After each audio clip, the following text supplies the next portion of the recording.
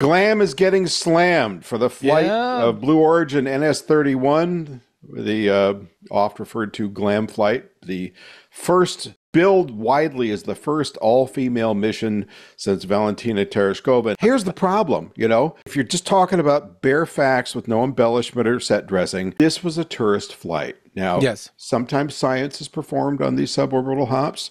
Sometimes some important stuff comes out of it.